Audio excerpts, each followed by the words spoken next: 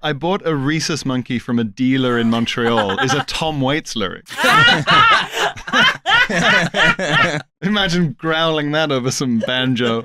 I'd love that. The monkey was a nightmare. The monkey did my taxes. Yeah. They're not supposed to be that far north. That's right, Tom. That's right, Tom. They're not. Unrelated, but I also once went on a date to karaoke with a guy, and he insisted on singing 3 Tom Waits. Whoa. What was it? That is a rogue. In terms of rogue karaoke choices, that's just below, like, him. That's like 3 places below All Things Bright and Beautiful. Did he not sing Martha? That's at least like a romantic song. Oh, no.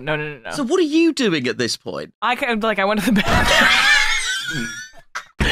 I went to the bathroom for more heroin. I was like, because he was like trying to impress me with his niche music knowledge.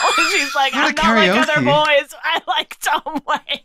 So there's 2 of you in the booth. He's like, let's line a couple of songs up. Yeah. You go, let's go, girls. Dun, Yeah, dun, yeah, dun, yeah. dun. Like, you're straight in. Yeah, and he's like, okay, here's the first of 3 Tom Waits songs.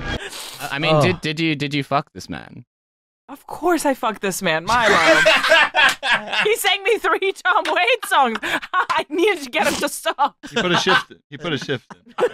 That is the funniest reason to have slept with someone. I slept with the guy to stop him singing Tom Waits songs in a karaoke booth. He's a Sigma male. He's been watching one of those like weird TikTok pickup artist guys who's like, okay, here's what you do. You get into a karaoke booth. You sing, she's going to sing Shania Twain or some shit. You ignore that. You proceed to sing 3 Tom Waits songs back to back. She will fuck you immediately. Doesn't matter if she wants to or not. She wants you to stop singing Tom Waits. The You need to make her question her own set. Yeah. The TikTok's clearly filmed in like a rail yard with some hobos behind him. I think this might work for the people you know. I'm on Waits Talk. This is guerrilla marketing for Tom Waits, basically.